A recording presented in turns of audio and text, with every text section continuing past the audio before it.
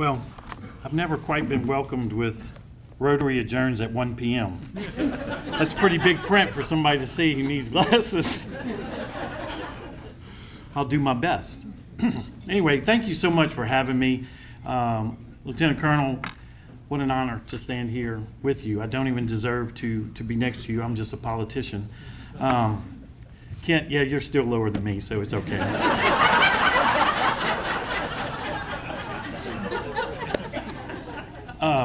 To the bike riders, I look forward to a ride in the Barker Lounger. Maybe we can get a photo, put it on social media, and drive up some donations for you, perhaps. And to the table right in front of me, keep your hands on table at all times. This is the St. Aloysius crew that promised to give me a hard time the whole time I speak today. It's great to be with you all. Thank you for having me. My staff is extremely pleased. I think they've been working on this for a year. The opportunity to provide you all an update as to what's going on in the state of Louisiana with the Secretary of State's office. I am pleased to announce, and it's an honor to announce, that the legislative auditor came up with a 45-page report to let the Louisiana citizenry know that our elections do in fact have full integrity in all of our processes and procedures. And we did not have the problems that other states had in the 2020 election.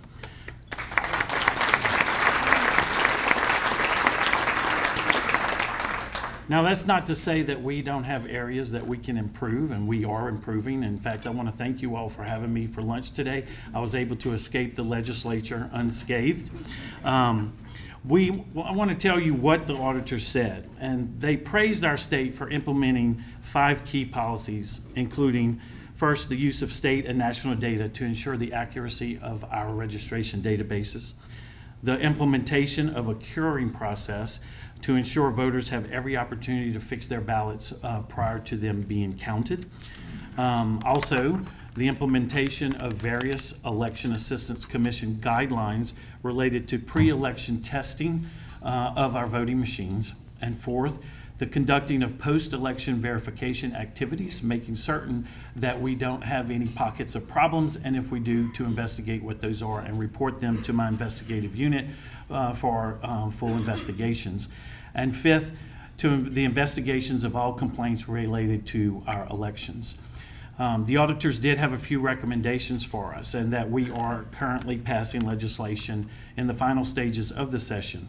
One, to compare registration of Louisiana voters with voter lists and driver's license in other states. Categorize complaints received by the elections unit.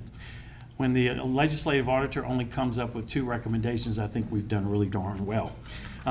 We've already begun the annual performance report of all of the complaints that we compile. And for instance, the auditor also suggested that we conduct additional reviews of our documentation related to our pre-election testing and post-election tabulation, which we have already enacted. Since the 2020 presidential election and since the audit, we've had, since the 2020 election, we've had already 4 elections. Since the audit was completed, we've had 2 more elections, of which many of you may already know, being in Baton Rouge. Baton Rouge, a judicial race was decided by 2 votes. We had 2 other races, one in Alexandria and one in St. Martinville, that were decided, not Alexandria, Pineville, that were decided by less than 5 votes. But all 3 went under full recounts, and I'm pleased to report to you that the legislative auditor was not only right, we are a great state in that our elections, these elections, were absolutely accurate in our original counts, and there were no changes in those close races. I know candidates don't like close races, me in particular, and so making certain that these elections are accurate is our most important priority. So where's Louisiana heading from here? My office has been busy. Last year there was legislation passed, Act 480 created the Voting System Commission. That commission has a number of people on it, including myself as chairman, and citizens that are involved in it, and legislators of both major political parties. The purpose of the commission is to recommend a type of voting system for Louisiana to replace our aging voting machines. We have 10,000 voting machines that we use on election day, some who have been in existence and in operation since 1995. Our latest machines are on lease. Those are our early voting machines. There's 88 of those that we use for early voting around the state. And so those are up to date, but we didn't purchase them because we felt like if we were going into a process of finding new voting system, the more accurate thing to do or the more efficient thing to do would be lease them and not be stuck in a contract long term. You might say, well, why are we moving? Not only because they're aged, but there's one component of it that we believe and that the legislative auditor has spoken out, and I've been speaking out since 2014 as first assistant that we need. And that is, we need the voter to be the first auditor of their vote. We need a paper component within our system that allows the voter to verify that their vote is being accurately counted, accurately cast prior to casting that vote.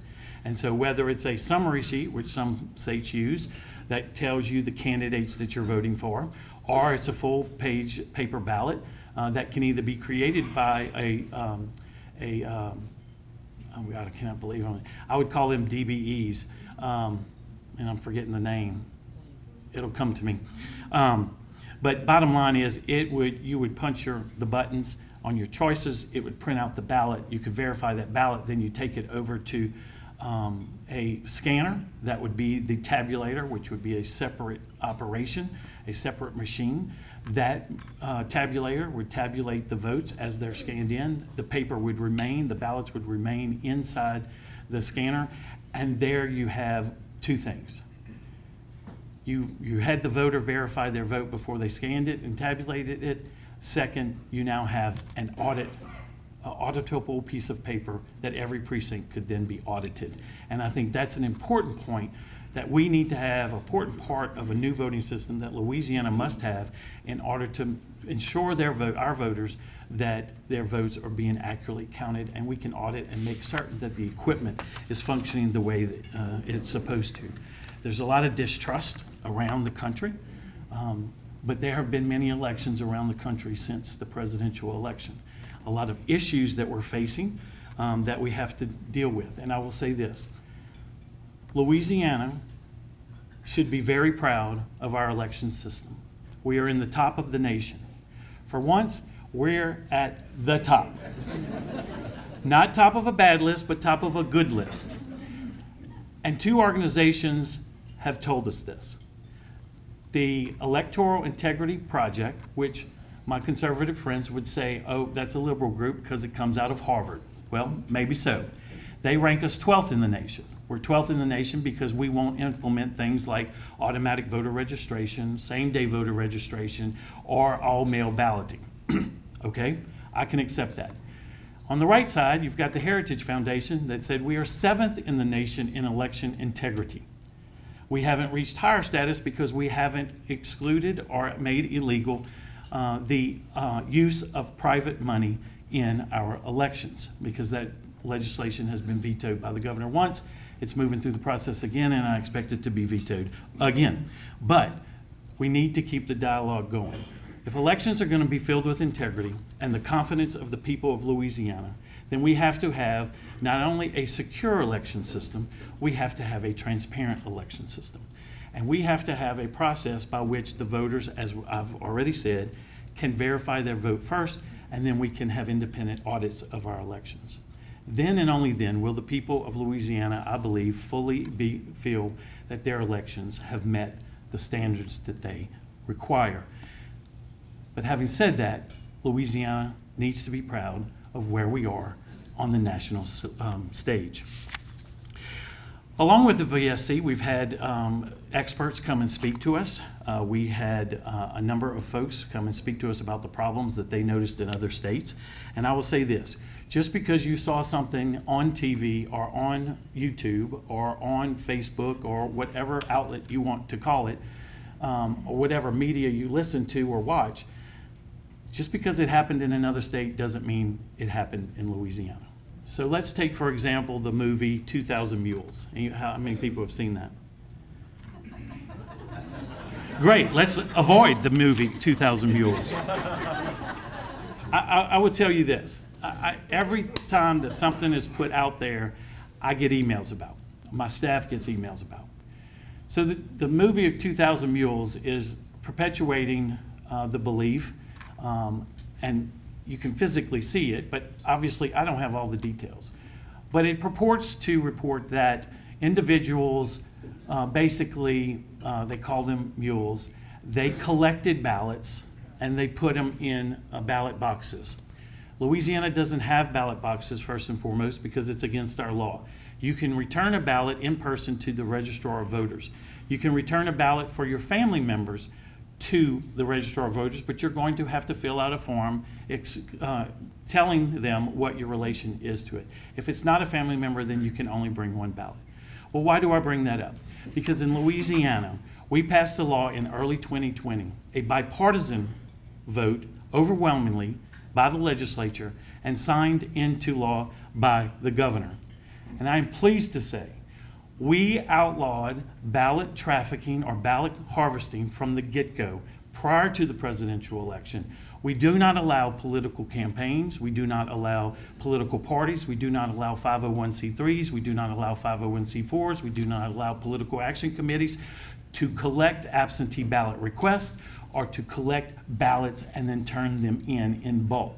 We outlawed that. It was bipartisan. It was an important part of our election integrity efforts going into the 2020 election and going into the COVID, whatever we want to call that.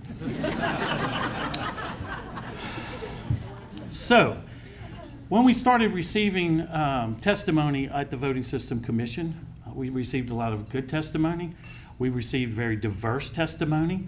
A lot of folks asked me, why are you having these folks come and testify? They called them crazies. Well, we all have our crazies, don't we? You know, in our families, in our businesses, you name it, we all have our crazies. And bottom line is, every side should be represented and every side should have their voice heard. And I was committed to making sure it was a balanced approach. But we also had actual election administrators, the former Secretary of State of Florida, Laurel Lee, who just recently resigned. She was a phenomenal Secretary of State, a former judge. She had the demeanor. She was great. She was a fun colleague to work with and get to know. She's now running for Congress. And that is an important thing to do, resign as an election official if you're going to run for office while you're the state election official. Don't want to be accused of counting your votes, only your votes. Also had the Idaho Chief Deputy, Chad Houck, come and speak. They spoke about cybersecurity. And we had an important individual called Professor J. Alex Halderman come and speak to us and present us views about election integrity and about secure elections. He is someone I am leaning on very strongly. We're working on projects right now to make sure that any concerns that citizens have, that we're addressing those concerns and we're answering the questions. But I will tell you, as your Secretary of State, I can only chase so many rabbit holes, and there are so many rabbits out there, the holes are growing every day. But the bottom line is that we're going to be accountable to the people, we continue to be accountable to the people, and we continue to provide strong elections. What else do we do? Well, I'm skipping over the legislation stuff. I don't want y'all to be bored. Aside from elections, we just embarked on, last February, we embarked on remote online notarization. So now, Louisiana statewide, you can access a notary online through a process that the notaries apply for through my office.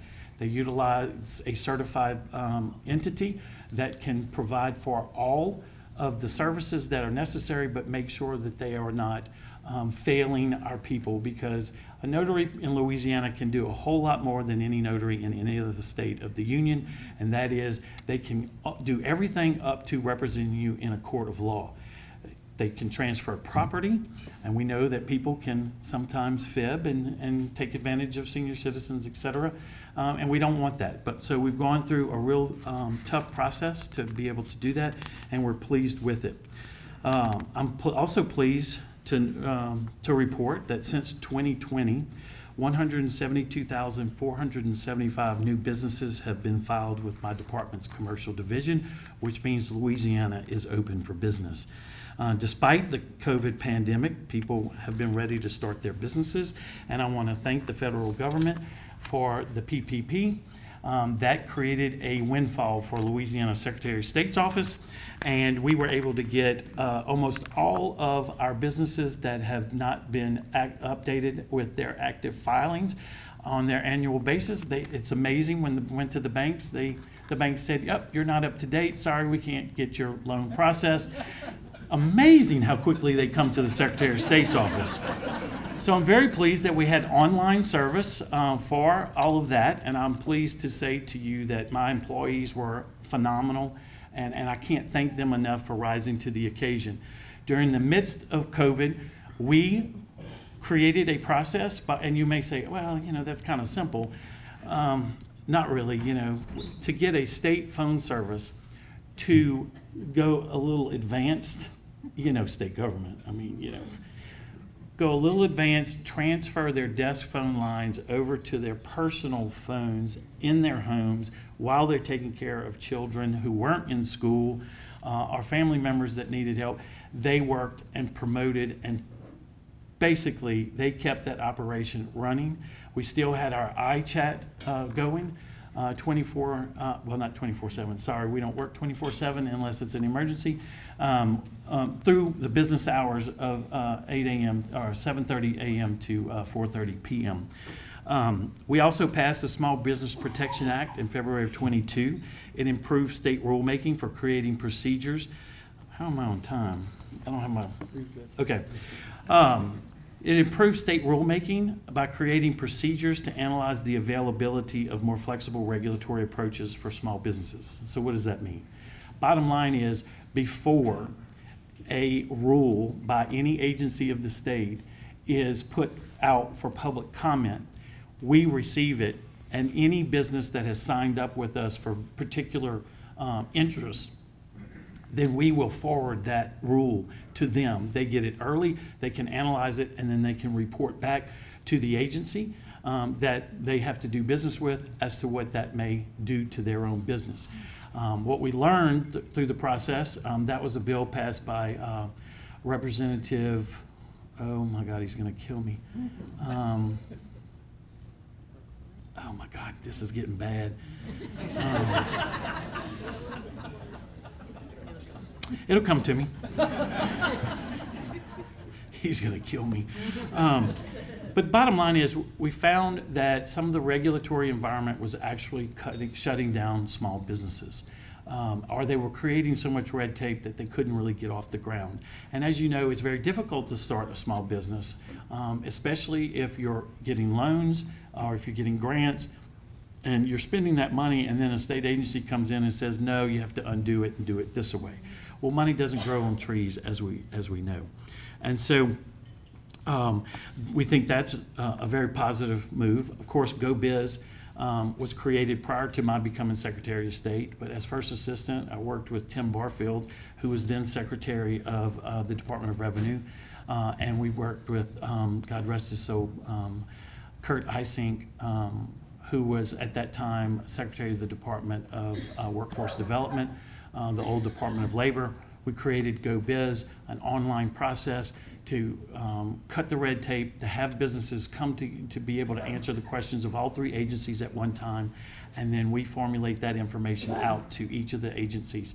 Of course, you have hardly any problems with us because we're not as detailed as Revenue or Workforce, but in essence, what we did was, and it being a complete online process, we saved business owners time, and we created the opportunity to not have to focus on government red tape, but to focus of getting your business off the ground.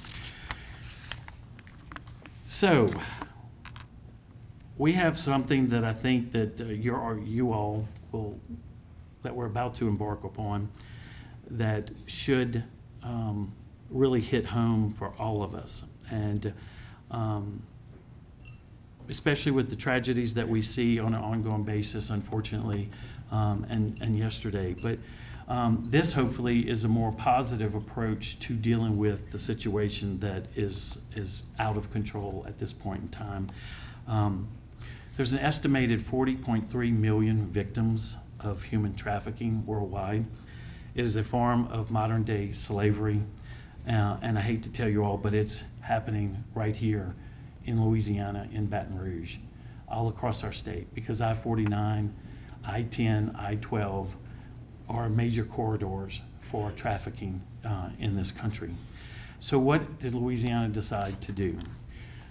My office decided that, you know what, we have hundreds of thousands of businesses all across this state, and we have an opportunity to educate folks about human trafficking and the horrors of human trafficking. But we have an opportunity to not just educate, but to hopefully have folks engage in trying to stop this insidious attack upon humanity. So as a business operating in Louisiana, you can join me in this fight, help protect the most vulnerable members of society, and end human trafficking by joining the Louisiana Businesses Against Trafficking. We will be announcing this in late summer, launching it. There's no cost to any business that wants to participate.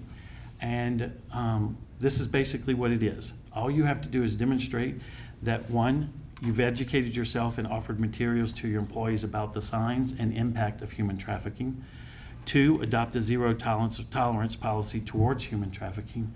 And three, participate in a public awareness education campaign within 12 months of submitting your application.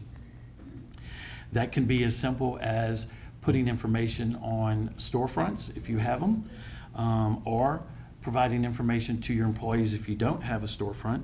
But in return for your participation, you will receive recognition on our website along with what we call the LBAT sticker to proudly display in your businesses. Your participation will also help your businesses stand out from your competitors and build consumer loyalty by taking a stand in the fight against human trafficking. We took a very interesting approach because there's also a tourism approach to this.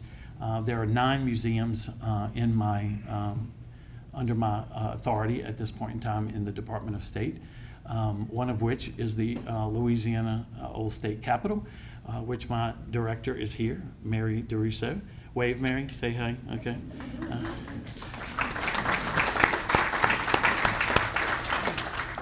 And so we decided, how could we be unique about this? Because when people are touring Louisiana, or if we're touring our own state, how could we be different? How could we stand apart utilizing the LBAT program, but also encouraging more activity in the important parts of our state, like the Old Governor's Mansion, like the Old State Capitol, like the Louisiana Shreveport Exhibit Museum, the Cotton Museum up in Lake Providence, et cetera. So we decided to partner with an organization that had already been active and participating in this. But what was unique about it was it has a tourism aspect, and then it has a human trafficking fighting aspect of it. And that is, it provides you an audio of some of the sites that you're seeing in Louisiana. And what they do is, as you're going through spots, or if you're driving through Louisiana and some things pop up, it'll tell you about them. You might want to be interested in stopping by. But the important part on the human trafficking part is that there's a button in the app, and this is all an app, that allows you to immediately report what you think may be human trafficking.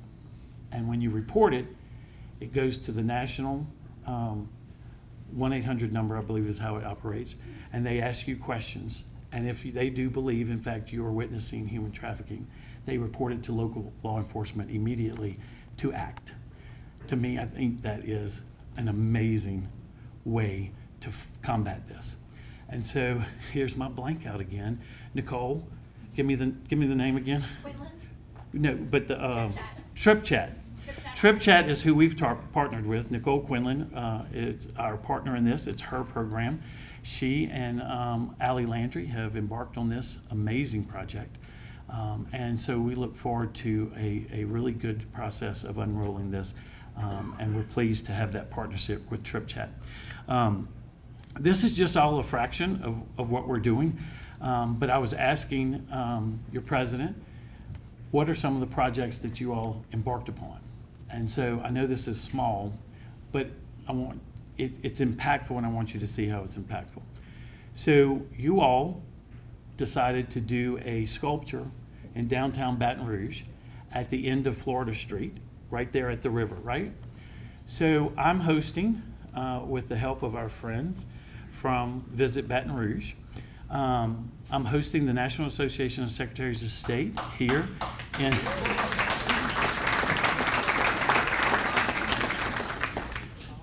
I bring a cheering squad and I plant them here, there, and yonder. But we're hosting them in early July, after the 4th of July. We already have 22 states that are registered coming.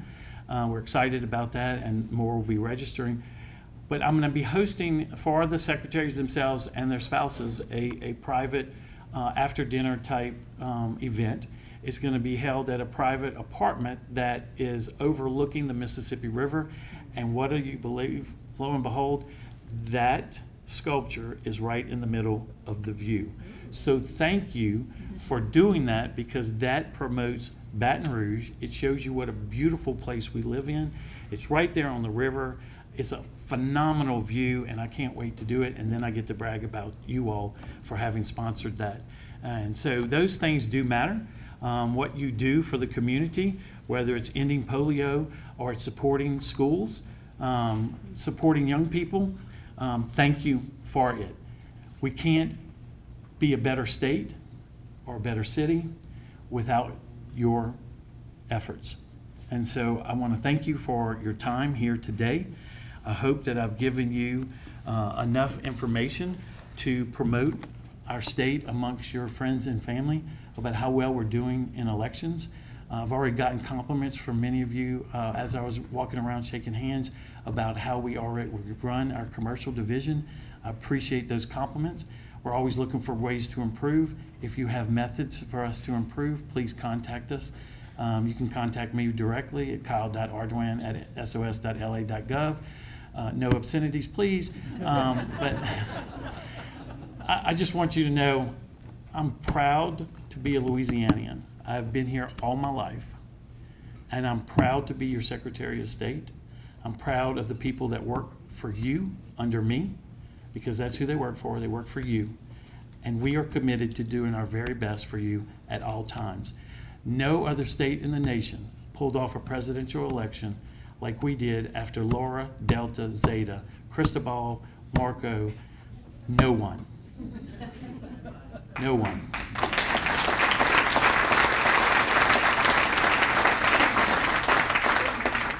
And Ida was just as bad as all of those combined, but it hit worse. And so when you hear, and I'm sure in your businesses you are hearing it, you're feeling it. If you hear about supply chain issues, they're real. For the election post-Ida, the week before the election, we were still trying to obtain trucks to transfer voting equipment to polling locations in the affected areas. We had to go as far as Georgia to get trucks. Paper shortage, I just spoke to the Senate Rules Committee. I testified there last week. The paper shortage is real, and it affects elections. And so I'm determined that Louisiana won't be a state that it's affected. And we've gone out, we had an individual call every single paper mill in North America, not the United States, North America, and we got the paper we needed. We can't move a federal election. We can move a state election. But that's how hard my people work. And that's how good your tax dollars are being paid to these individuals who are making it happen under extreme circumstances. So thank you for the honor of serving as your Secretary of State. Thank you for the honor of being up here. As much of a loser as I feel next to this wonderful gentleman. What a resume, what a life. And thank you for your service. thank you all for what you do for our great state. God bless Louisiana, and God bless the great United States of America.